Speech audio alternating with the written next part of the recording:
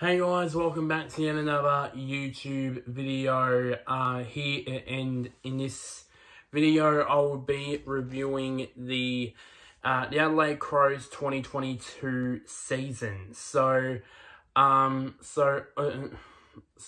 last season, of course, they finished 16th with seven wins. They jumped 2 places up to 14th this year. A win better with 8 wins. To further the improvement is just getting better and better. But unfortunately, of course, the end of the season wasn't that great. Obviously, with another thumping in the showdown to Port. So yeah. So obviously, as I said, 8 wins. Compared to the 7 that they had last year, that's an improvement. That's an improvement also, especially with the position. Also, it just proves how the competition's improved. Obviously, they had 1 win better than they had last year, but they've jumped 2 positions. So yeah.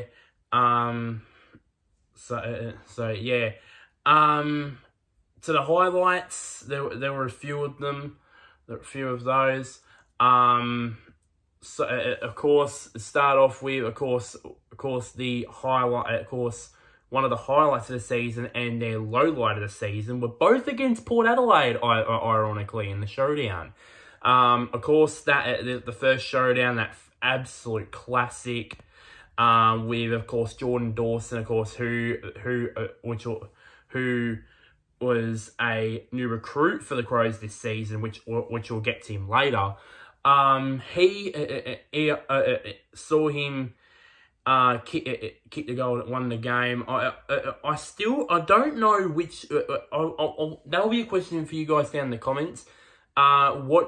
Which after the siren goal do you think was better? Do you think Elliott's was better? I still think Elliott's was better, but I think Dawson's kick for goal was actually better than what everyone else thinks. So yeah, and it was at that sort of time where obviously Port Adelaide was still in the midst of their 0-5 start to the season. So yeah.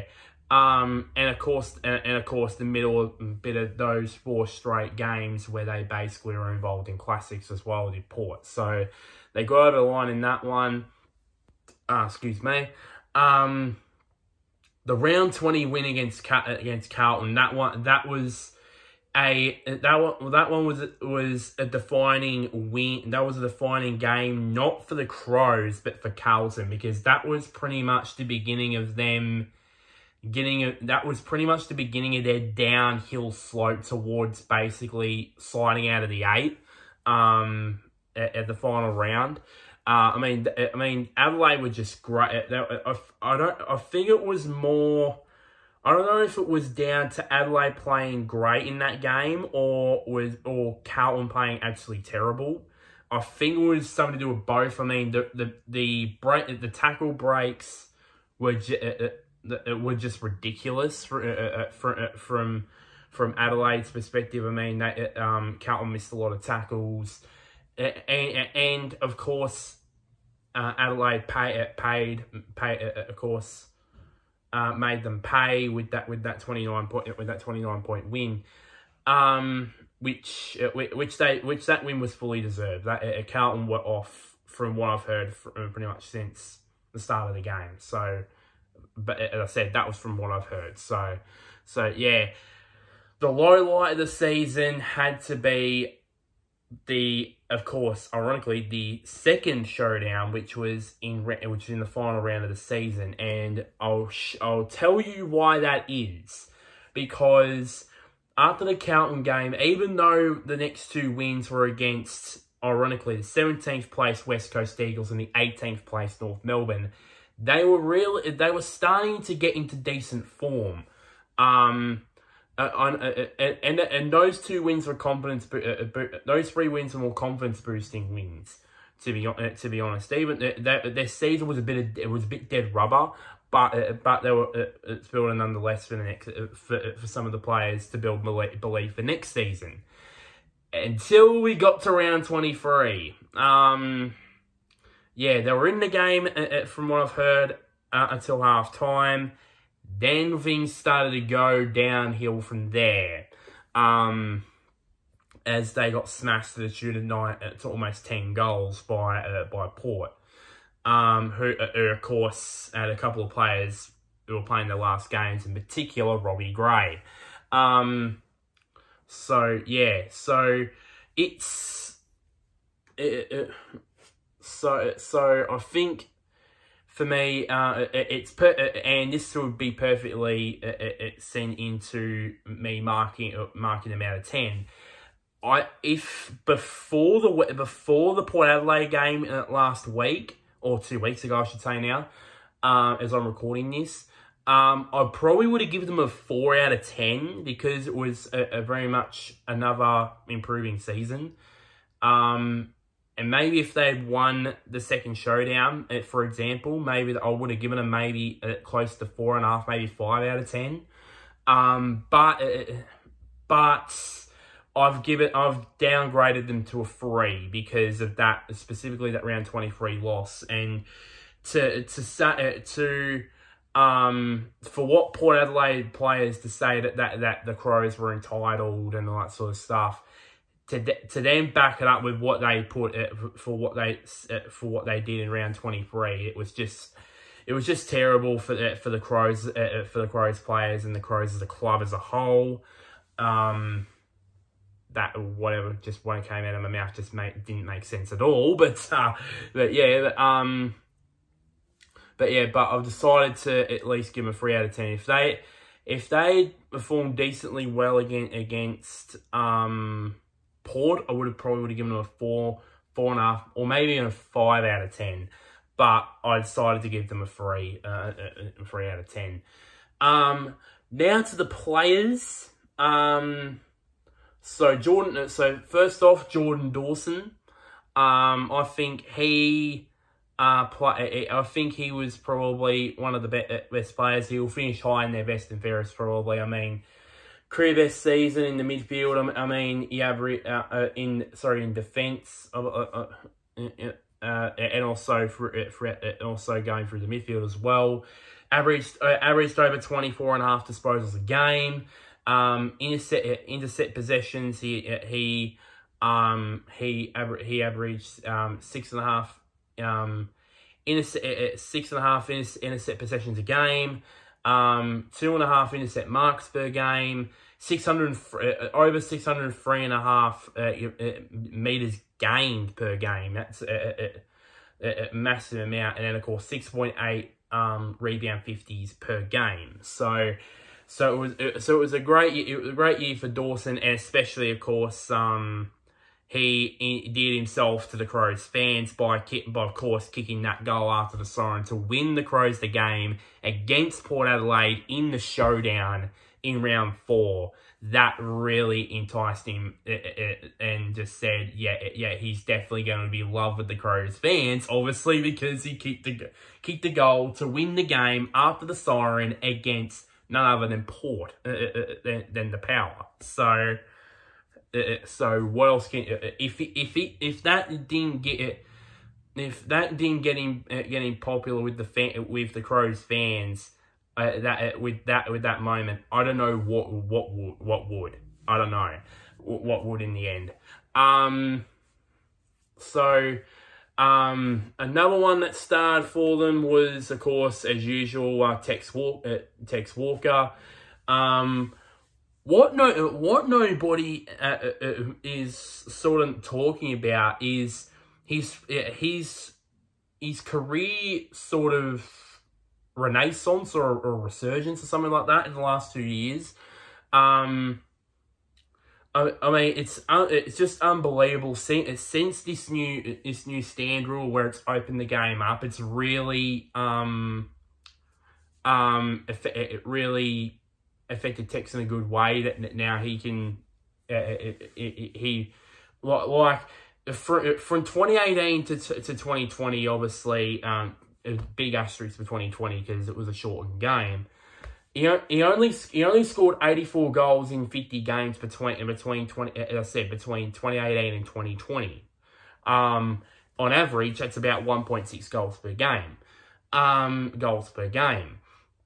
But since the stand rule has come in, he's scored 95 goals in 35 games. That is close to 2.7 goals per game. That's close to 3 goals per game. That is just absolutely bonkers from Tex, and it could have been more if it wasn't for his suspension with the whole racism thing. He probably could have got more goals. He probably would have got that figure of 95 goals could have been up over 100 if he didn't get suspended for that period. So yeah, even though he's not the most liked player in the league. From what I've heard, most people dislike him. But you got to say that you can't deny that he is a great player, and I think he'll be up there with likes of, definitely be up there with the likes of McLeod and Jarman. The Jarmans, I should say, in both Andrew and Darren, and Rashudo as probably a handful of greats at the Adelaide Football Club. So yeah, and especially of course in the early years where he had a lot of had a lot of injuries, and now he's really getting consistent run with his footy. So yeah. Speaking of forwards, the next one is Darcy Fogarty. Now, I think this is a real coming of age season for him, especially since the bye. I think a couple of people have mentioned his form over the last 10 games for Fogarty. Before the bye, between rounds 1 and 12, he only scored 8 goals in 7 games. He was limited to AFL opportunities. I think he spent most of the first half of the season playing in the Sandful, I believe, scoring over a goal a game. Then it all changed after the bye when he scored 25 goals in 10 games at scoring 2.5 goals per game during that time. I think during that time period, better than probably almost better than the likes of Mackay, Curnow, equal to many other good great goal scoring forwards that are around this season. So I think in total he ended up scoring 33 goals in 17 games, which I said is I think it's going to be as I said earlier, a breakout season for him, and I think now because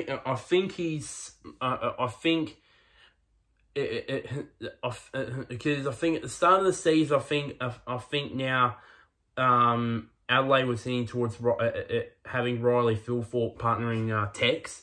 Now I think it's probably now Fogarty that's going to be the main partner to Tex probably next season. So yeah, and so yeah, and yeah, so. So I think Fogarty is to watch this space. I think watch him in 2023. I believe. I think if he has a big preseason, then he'll more likely he'll take his game to the next level in 2023. So yeah, Now we head to the under pressure part of things. Now, I'll leave the obvious one for last. The first one is, of course, Matt Crouch. Now, there's been, which I said this in the first episode of BD Trade Talk, that he was weighing up possibly a transfer request, because obviously, as we all know, he's not necessarily been playing a lot of AFL footy as of late. I think it's time. I think he's going to go over two ways. Either he stays and toughs it out and tries to improve his game again, or if he thinks that he's not going to get AFL footy at the Crows, then maybe go to a Melbourne club. As I said on BD Trade Talk, he's not been linked to anybody as of yet. But obviously this season he hasn't played that much from what he usually has. So he might maybe join his brother Brad in going to a Victorian club. So yeah, that's the first under pressure out of the way. The big one is this young group, which I've got to say, for the amount of young talent that Adelaide's progressed through, it's been a bit disappointing. And I can't put my finger on it why that is. I don't know if it's something to do with the environment at the club or something else, because the only decent player, decent young player that they've brought in either the national draft or the rookie draft or the other drafts has been Ben Keys, and he's only 25, by the way. So that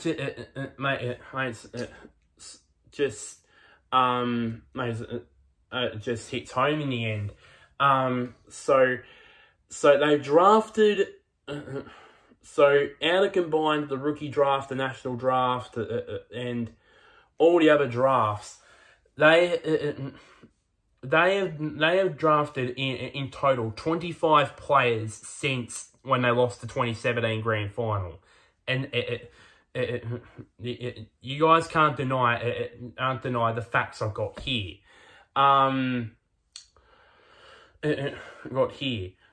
In terms of the rankings, I've gone with the rankings, with the elite, above average, average, and below average, based on the AFL Live app, that I've got.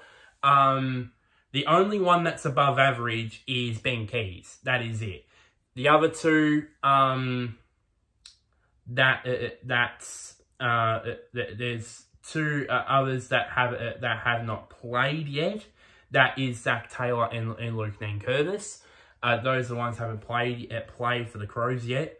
The other 22 though is even spread 11 in average and 11 in below average. Now the average range has the likes of Darcy Fogarty, who is starting to get his act together with his game, as I said earlier. Lachlan Murphy, who's starting to who was starting to be more of a regular, but I don't think he played that much. I believe in 2022. I believe I might have to look that up. Jordan Butts, who on his day he can be a very decent key back, but obviously he hasn't developed into the player they thought he would be. Harry Schoenberg, on his day he can be a very good tagger. But unfortunately he doesn't show that too often. Phil Thorpe, some promise at the start of last year when he first debuted, but unfortunately it's just been all downhill from there.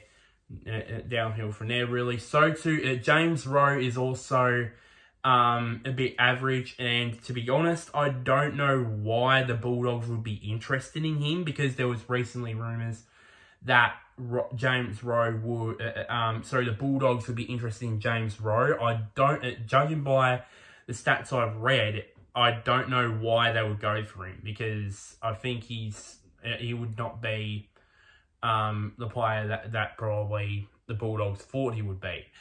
And then obviously, the recent one is of course their first round pick from last year in Joshua Shelley, who had a pretty decent start to the season, but tailed off a bit. At the back half of the season.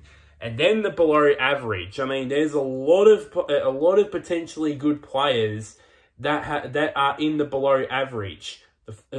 Example, Chase Jones, who was picked at pick 9 of the 2018 national draft. He hasn't done much, to be honest. He hasn't been at the level that we all thought he was going to be. Ned McHenry, he hasn't done. He's also below average. Will Hamill, who I thought was okay during their season when they won the Wooden Spoon in 2020, but he hasn't really kicked on since. Lachlan Scholl, I mean he's also been below average. Fisher McCasey, who's also below average, and just like James Rowe, I do not know why Carlton would be interested in him. I mean, they've already got Weeder, they got likes of Wiedering and so on. I don't know why Carlton would be interested in him. Probably the only reason why, maybe he's from Victoria. Maybe I might have to check that. But yeah, that's probably the only reason why he would go there.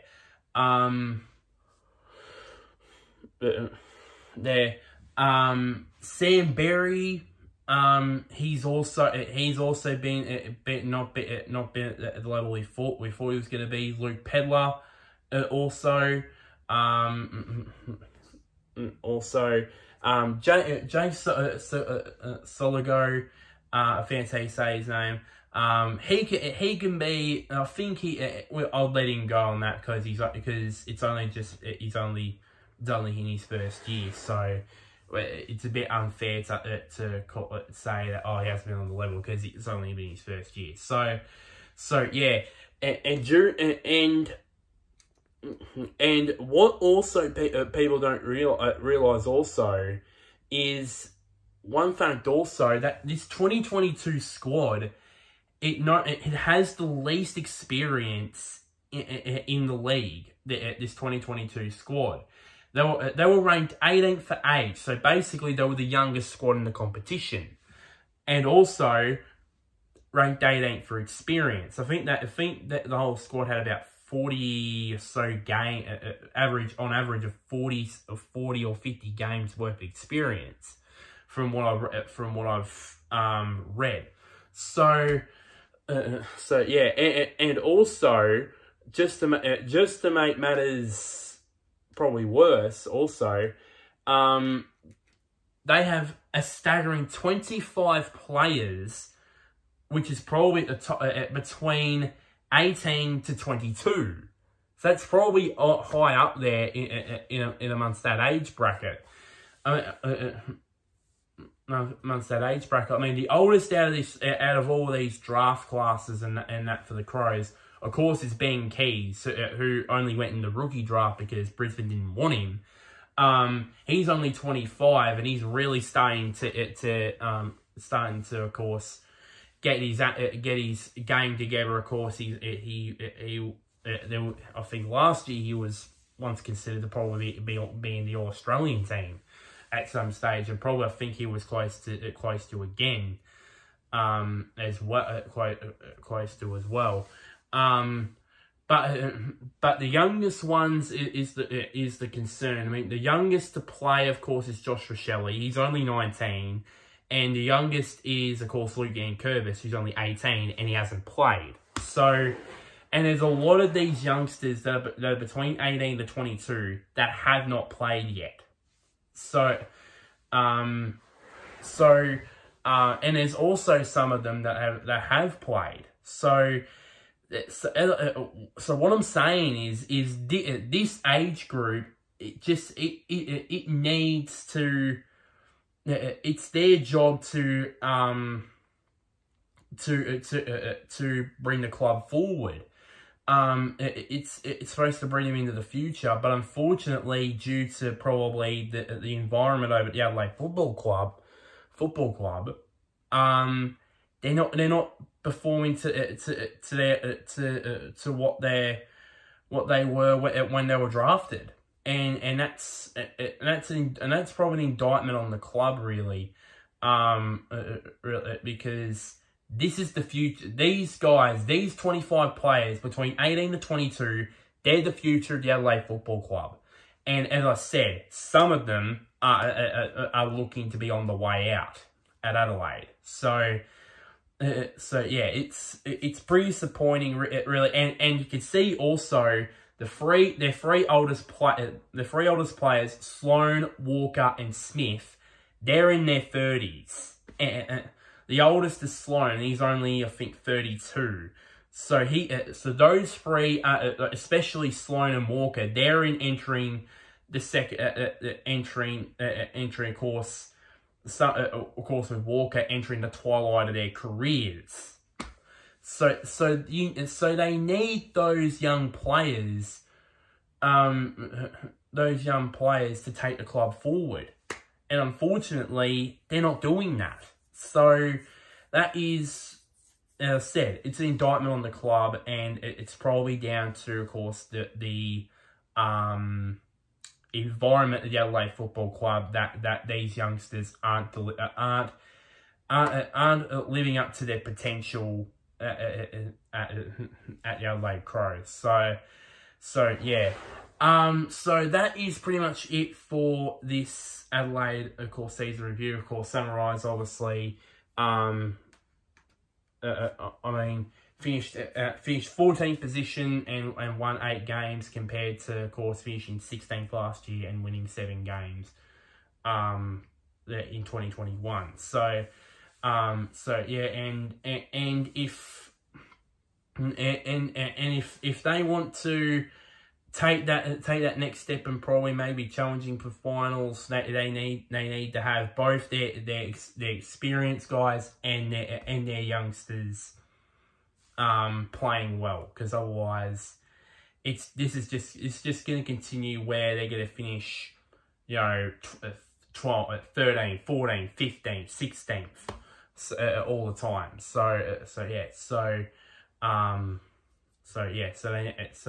all those players, especially the youngsters, need to step up, really. Like this video, share this to anybody who's an Adelaide Crows fan, or a South Australian football fan. Comment down below.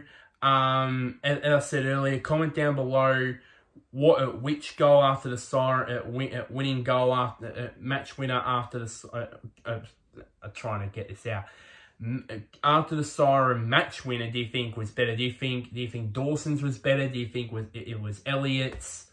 Maybe it was Noah Anderson's, maybe. And we'll talk about that when we get to the Gold Coast Suns. So yeah, and one last thing, somewhere down there, click on the big red button, which is labeled subscribe. So until next time, guys, I'll see you guys later, and wherever you may be, may the sunshine or the moon shine on you.